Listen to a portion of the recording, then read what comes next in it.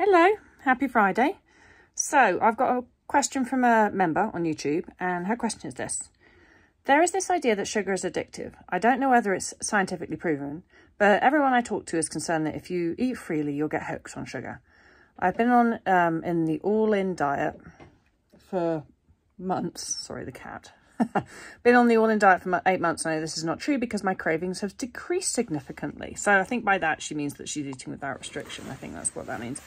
How can I logically counter this argument that sugar is addictive? Right.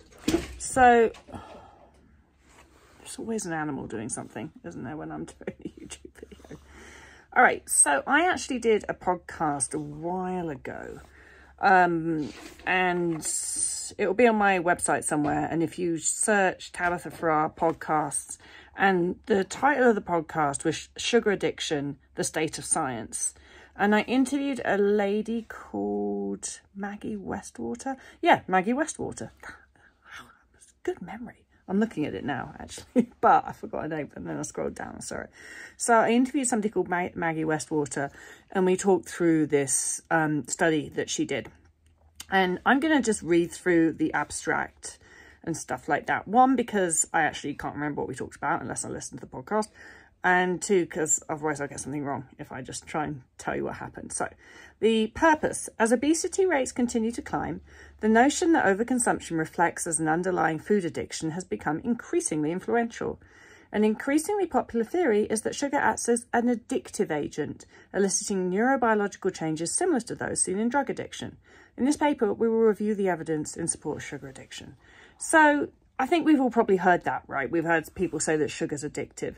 That's what these studies looking at. Like, is it addictive in the same way other chemicals are addictive? Methods. We reviewed the literature on food and sugar addiction and considered the evidence suggesting the addictiveness of highly processed foods, particularly those with high sugar content.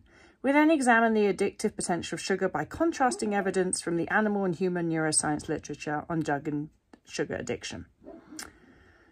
The results: we find little evidence to support sugar addiction in humans, and findings from the animal literature suggest that addiction-like behaviours such as binging occur only in the context of intermittent access to sugar. These behaviours likely arise from intermittent access to sweet-tasting or highly palatable foods, not the neurochemical effects of sugar.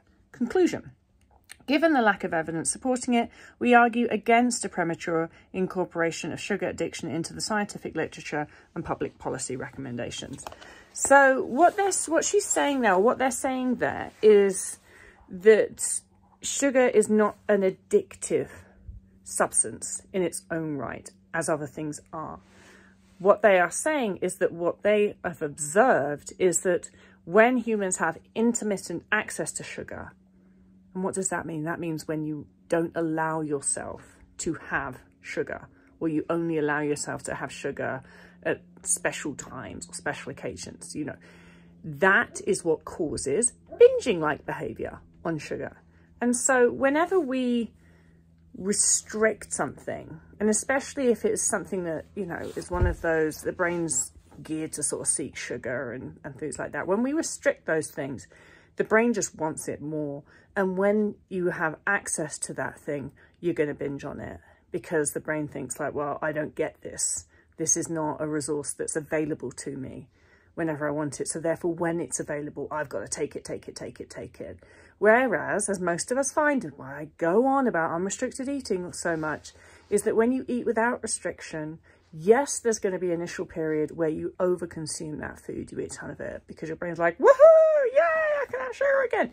But when your brain works out, oh, I can just have this whenever I want, then it doesn't have to have it all the time. And for the majority of people who actually truly eat without restriction, they find that their consumption of things like sugar goes down, and they actually end up consuming less of it, not because they're not allowing themselves to, but because they just don't want to, because the brain's like, nah, boring, have something else. And so you can look that up on my website, Maggie Westwater, and it's The State of Science, Sugar Addiction. If you search that on my website, the podcast will come up. And I think I've referenced that in quite a few of my books as well. to sort of counter the whole sugar addiction shit that people come up with. It's, you know, like you can't call something addiction just because it feels like I want this, I want this, I want this. You have to look at what actually are their biological mechanisms behind why I want it that's nothing to do with addiction. And could it just be the fact that I'm restricting that food is causing my brain to become preoccupied with it? Probably. All right, guys, have a good weekend. I'll be back sometime. Maybe the weekend. Might do an extra video. Depends what the weather's like, though. Do you know what else is a problem for my YouTube career here? Is that now that it's winter, it's dark at 5 o'clock. And then I'm like, right, day's over. Time for just movies and bed. And so at the moment, the time is now almost 6 o'clock. And I'm here making a YouTube channel because I had a client. And then I was like, right, okay, time for pajamas. And I'm like, no, stop it. Come on. It's not even 6 o'clock. You can make a YouTube video.